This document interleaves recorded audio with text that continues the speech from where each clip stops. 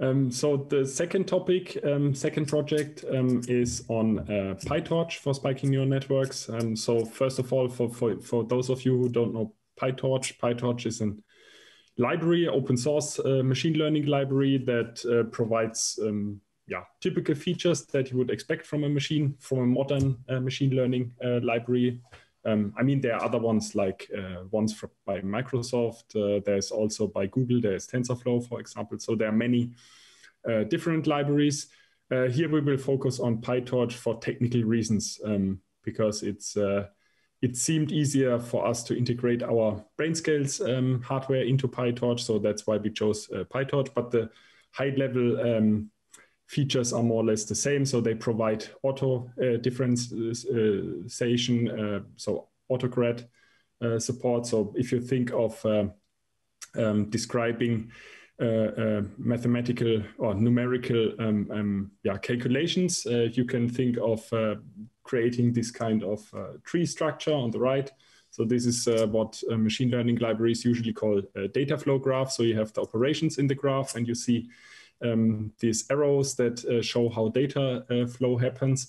And if you travel or visit the graph in forward direction, this is usually just a stepwise numerical integration that happens overall. So you basically advance from, let's say, from one time step to the next time step.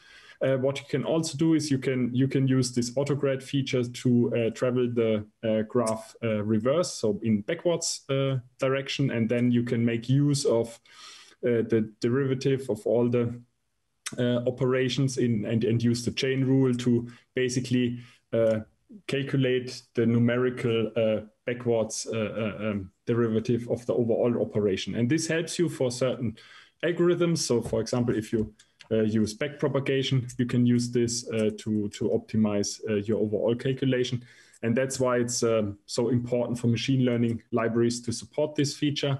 What is also integrated in the machine learning libraries is usually optimizers, so different kinds of top-level algorithms that optimize based on your forward and backward pass calculations. So, for example, you could do gradient descent, but you could also do stochastic gradient descent or gradient descent with momentum. So these are the typical optimizers that you also have in these frameworks, and there are also others. They typically, and PyTorch is no exception, they also support not only CPU-based calculations, but also graphic cards, so GPUs, and they support it in a very high-level fashion, so you don't have to write low-level code for the graphic cards, but just you create basically this compute graph or data flow graph, and you just let the tool create code for your graphics card and execute it. And if it's reasonably, if the chunks of the calculations are reasonable and the data sizes are reasonable, you usually get a very good performance out of the graphics card overall. Tools like PyTorch also provide abstraction layers for when building multi-layer networks or data flow graphs. They also support extensions.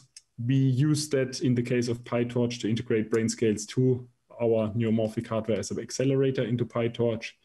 PyTorch is an example for machine learning library that usually does eager execution. So you basically execute as you write, as you go through, as you interpret the code.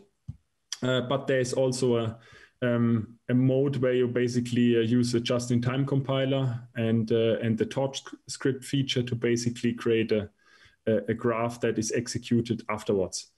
So in general, it's similar to other tools, especially similar to TensorFlow. On the other hand, if you think of spiking neural networks, usually you have it's not only an artificial neural network that you would have in a machine learning library, for example, or in some cases in a machine learning library, but you also have the concept of time. So you have spikes, you have time constants on your membrane, for example, neural membrane. And information transfer is not based on floats or integers, but usually just event-based spikes. You often have plasticity. Often it's local plasticity, biological plausible plasticity, and there are examples like just for models, there's leaky integrated fire neurons, current-based synapses, spike timing dependent plasticity, stuff like this. So just the ordinary things. And usually you have also graph structures, which makes it similar. But in this case, you do not have the low-level numerical instructions in the graph, but you have basically the building blocks, the cells in the graph. So you have populations of neurons that are connected with inhibitory synapses or excitatory synapses, and you have multiple layers, you have recurrency, you have external stimulus and stuff. And now you could ask, what's the reason to bring this bring these two things together? Yeah. So we have tools for spiking neural networks, and we have tools for machine learning. Nowadays, people are also interested in using basically both feature sets in a combined fashion. So, for example, just from a technical standpoint, it's nice to make use of the GPU acceleration without having to think about low-level stuff. So machine learning tools provide this. Data pre- and post-processing is usually a strong asset of these machine learning libraries. They provide usually a lot of helper functions and stuff to just do all these small things, loading MNIST images from somewhere, creating, transforming data into spike trains is very easy also in machine learning frameworks. So data loaders are important. Visualization of the overall network structure or data flow structure is easy.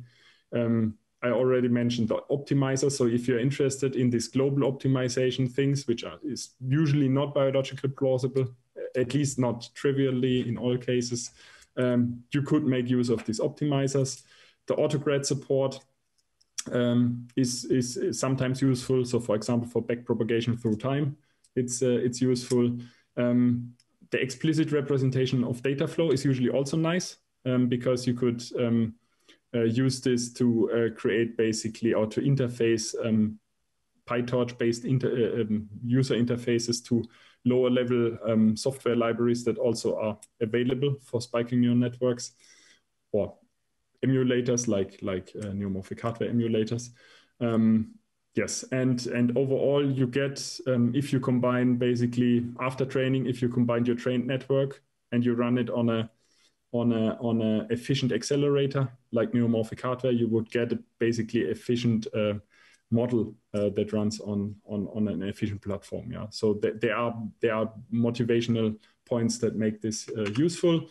In the project here, which is a 2-day project, 1-day project, sorry, we will focus on the evaluation of existing, I would say libraries on top of the PyTorch library. So for example, BindsNet, Norse, there are many others.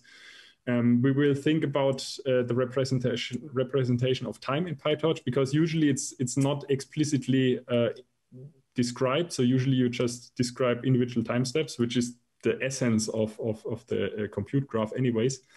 But for spiking neural networks, we somehow have to integrate time, especially this non-continuity of time in spiking neural networks is sometimes a problem, especially in the backward pass, because it needs to be differentiable for your calculation to make any sense. Yes, I/O is another point. Spike trains usually look different from what you would use in machine learning frameworks, where you usually have matrices, and spike trains usually are event-based, so not limited to a very fixed structure like a matrix. Hybrid modeling is also an interesting topic. So sometimes it might be useful to combine machine learning pre-processing steps that might be based on convolutional neural networks and have a spiking neural networks afterwards. So stuff like this might be interesting. So in this project, we will look at these properties and think about possible optimizations.